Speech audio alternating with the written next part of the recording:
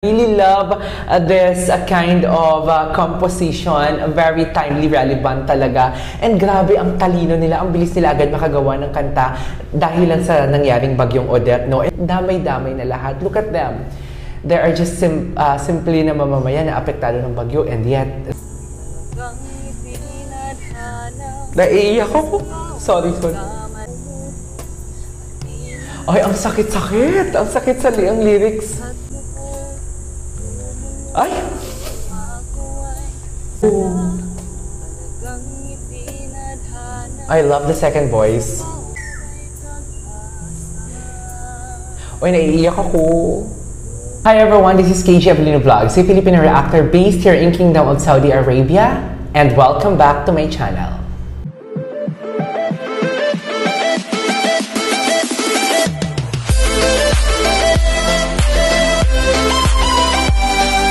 So hi everyone, this is FranzRhythm Vlogs again, and welcome back to my channel. So for today's video, gagawa na naman ulit tayo ng bagong reaction video dito sa FranzRhythm entitled Bulong ng Panahon, original song composition by FranzRhythm. Yes, sila ang original na gumawa nitong kantang to, which is entitled Bulong ng Panahon, and at the same time, this is an unplugged version. So I don't know what is the meaning of unplugged.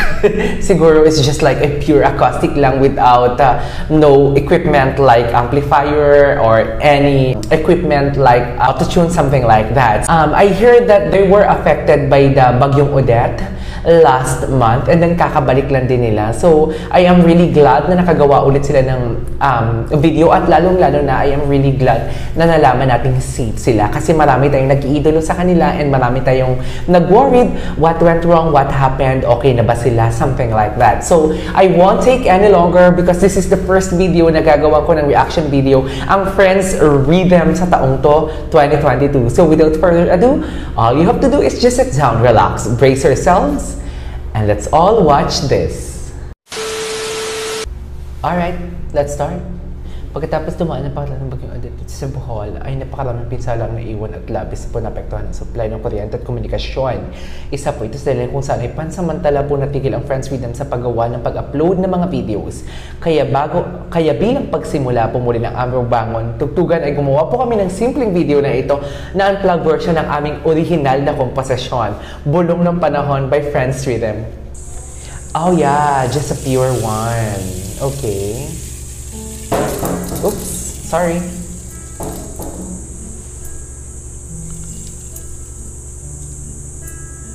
I really love the visuals. Napaka-simple, oh. Pero sad kasi natumba yung puno.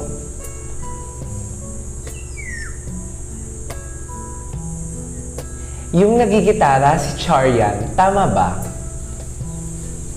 Or si Chen? Ah, si Chen.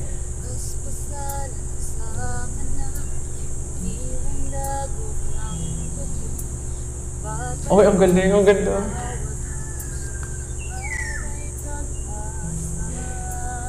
Uy, naiiyak ako. Ay! Wait lang. Bakit ang sakit sa puso? Ang sakit sa puso ng kating nila, sorry. Medyo naluha ako, sorry.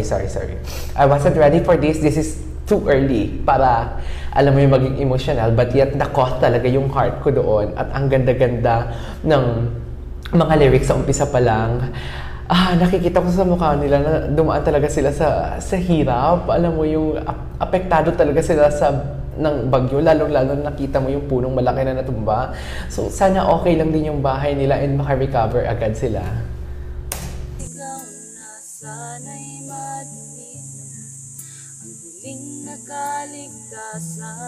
Nice! Ang ganda ng voice quality. Oh! I love the second voice. Tama. True. Oh, I love that sound effects.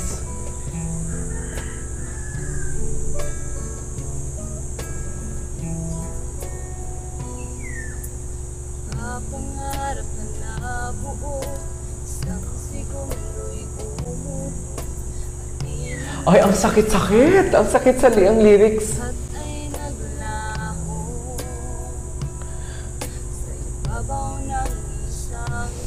But I really love the quality of the voice ng kumakanta. Naririnig ko din yung nagsi-second voice.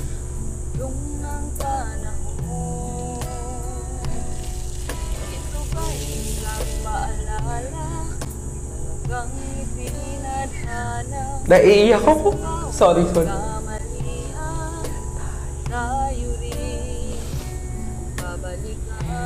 The lyrics, grabe ang meaning ng lyrics. It's just like, kumbaga, it has been said nga naman, di ba, na parang kung anong tinapon mo sa dagat or sa ilog ay babalik at babalik din sa'yo. So parang ang message ng kanta nila is something like this. This is to enlighten us na parang, please, be good to our mother nature or kahit be kind to everyone. Kasi parang life is too short. Parang alam mo yung parang it is a signal ng malapit na ang end of the world. So parang alam mo yung kung ano ang binibigay mo sa kalikasan o sa kapwa mo, ganun din yung binabalik sa'yo. For example, lalo na nito, ang daming gumagawa mga illegal logging sa Pilipinas, right? So parang alam mo yung ang problema kasi doon is yung gumagawa ng illegal logging sa Pilipinas, hindi lang sila yung naapektuhan, kundi pati yung nagmamahal sa nature, damay-damay na lahat. Look at them. There are just simply na mamamayan na apektado ng bagyo, and yet, di ba, parang natumba ang puno dahil walang tubig na may sumasalo, walang punong sumasalo ng mga tubig galing sa bundok. That's why nagkaroon ng landslide or whatnot. So parang it's damay-damay talaga. Parang, but I really love the voice quality of the girl. I forgot what is the name. I guess this is Chen. Kung alam ko si Chen, tapos si Char yung isa na nagbi-beatbox. And of course, andun naman yung si Tatay Franz, andun din, and then si Baby Boy andun din, no? So parang I really love the message of the song. Also the rhythm, very catchy siya, grabe makakot ng attention. So ang dami kong sinasabi, balik tayo ulit.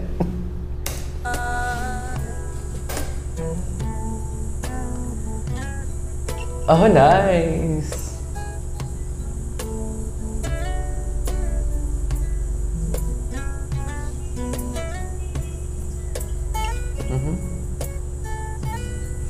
Gusto ko talaga yung rhythm ng kanta nila.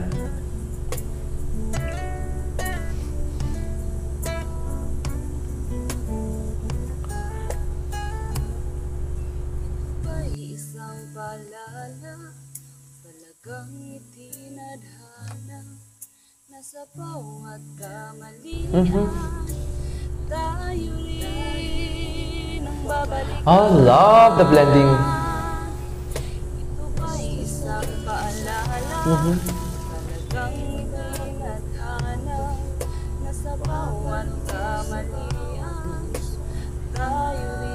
Love the harmonization.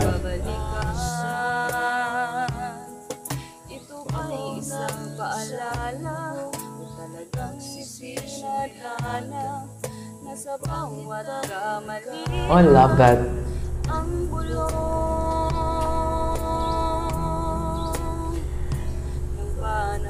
Nice. Love that.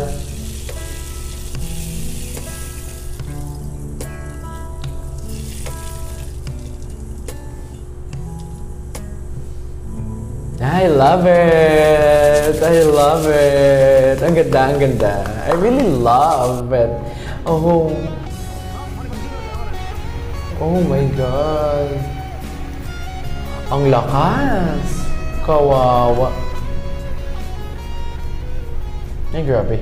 Ang lakas. There you go, guys. It is our for today's video, the Bulong ng Panahon, which is the originally composed by the FranzRhythm unplugged version. I really love this kind of composition. Very timely, relevant talaga.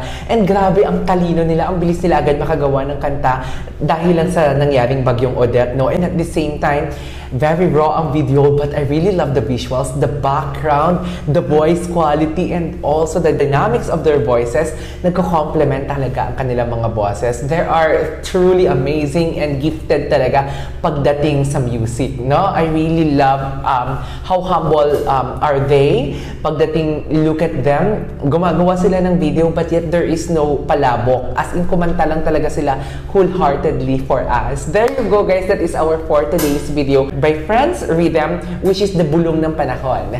So if you haven't subscribed to my channel yet, please don't forget to click the subscribe button, hit the notification bell for you to be updated on my next new upload. Please follow me on my social media account as well, on Twitter and Instagram at _KG_Avelino. This is KG Avelino Vlogs, a Filipino reactor based here in Kingdom of Saudi Arabia, and see you on my next vlog. Bye!